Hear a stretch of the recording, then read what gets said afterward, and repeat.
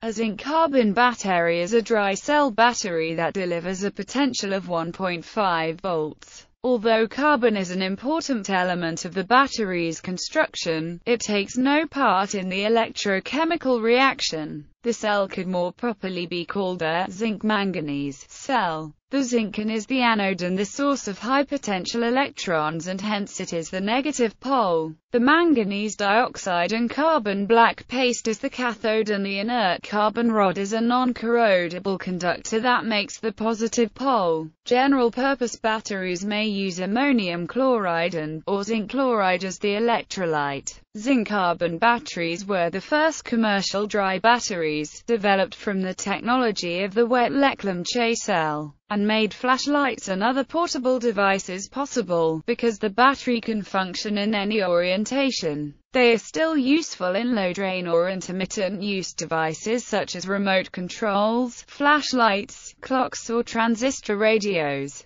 Zinc-carbon dry cells are single-use primary cells, since they are not intended to be recharged. History. By 1876, the wet Leclerc cell was made with a compressed block of manganese dioxide. In 1886, Carl Gassner patented a dry version by using a zinc cup as the anode and making the electrolyte with a paste of plaster of Paris to gel immobilize the electrolyte. In 1898, Conrad Hubert used consumer batteries manufactured by W. H. Lawrence to power what was the first flashlight, and subsequently the two formed the Ever-Ready Battery Company. In 1900, Gassner demonstrated dry cells for portable lighting at the World's Fair in Paris. Continual improvements were made to the stability and capacity of zinc-carbon cells throughout the 20th century. By the end of the century, the capacity of a zinc-carbon cell had increased fourfold over the 1910 equivalent. Improvements include the use of purer grades of manganese dioxide, better sealing, and purer zinc for the negative electrode.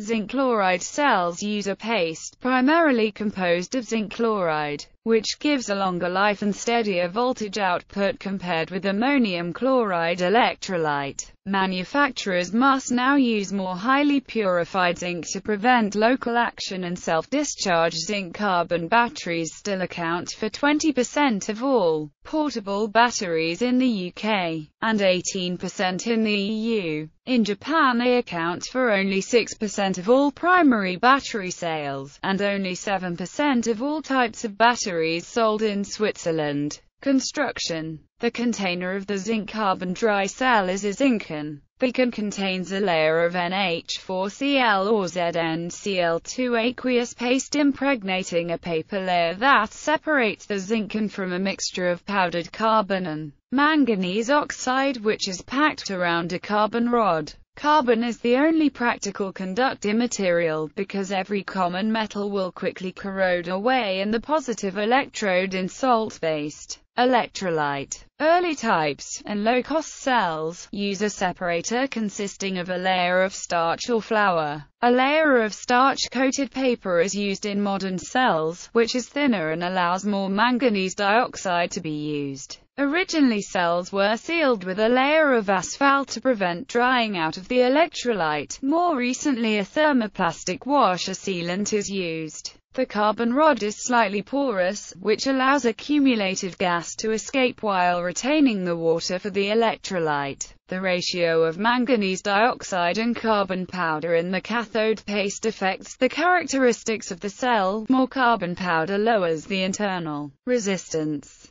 but more manganese dioxide improves capacity. Flat cells are also made for assembly into batteries with higher voltages, up to about 450 volts. A number of flat cells are stacked up, and the whole assembly is coated in wax to prevent evaporation of water from the electrolyte. Chemical reactions. In a zinc-carbon dry cell, the outer zinc container is the negatively charged terminal. The zinc is oxidized according to the following half reactions. Anode zinc 2 plus 2 E minus E degree equals minus 0.7626 V. Cathode 2 MnO2 plus 2E minus plus 2NH4 ClMn 2O3 plus 2NH3 plus H2O plus 2Cl minus E degree plus 0.5 V. There are other possible side reactions, but the overall reaction in a zinc-carbon cell can be represented as zinc plus 2 MnO2 plus 2 NH4 ClMn2O3 plus zinc 2Cl2 plus H2O. If zinc chloride is substituted for ammonium chloride as the primary electrolyte, the anode reaction remains the same, but the cathode reaction is MnO2 plus H2O plus E minus MnO plus O minus, and the overall reaction for zinc plus 8 MnO2 plus ZnCl2 plus 9 H2O 8 MnO plus ZnCl plus 5 H2O plus 4 ZnO. The battery has an electromotive force of about 1.5 V. The approximate nature of the E.M.F. is related to the complexity of the cathode reaction. The anode reaction is comparatively simple with a known potential. Side reactions and depletion of the active chemicals increases the internal resistance of the battery, and this causes the E.M.F. to drop.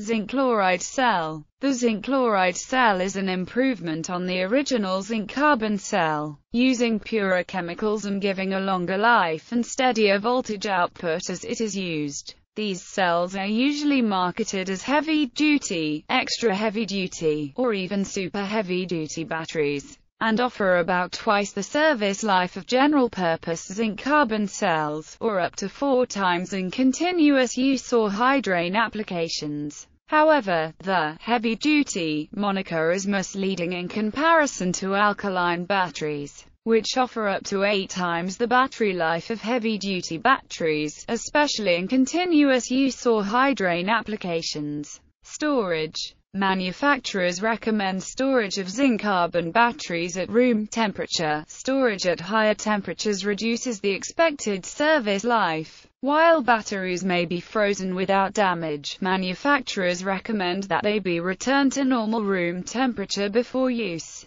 and that condensation on the battery jacket must be avoided. By the end of the 20th century, the storage life of zinc-carbon cells had improved fourfold over expected life in 1910. Leakage. Zinc-carbon batteries may leak. These cells have a short shelf life as the zinc is attacked by ammonium chloride. The zinc container becomes thinner as the cell is used, because zinc metal is oxidized to zinc ions. When the zinc case thins enough, zinc chloride begins to leak out of the battery. The old dry cell is not leak-proof and becomes very sticky as the paste leaks through the holes in the zinc case. The zinc casing in the dry cell gets thinner even when the cell is not being used, because the ammonium chloride inside the battery reacts with the zinc, and inside out, form with a carbon cup and zinc veins on the interior, while more leak-resistant has not been made since the 1960s. This picture shows the zinc container of fresh batteries at, and discharged batteries at an. The battery shown it had a polyethylene protection film to keep the zinc oxide inside the casing. Environmental impact.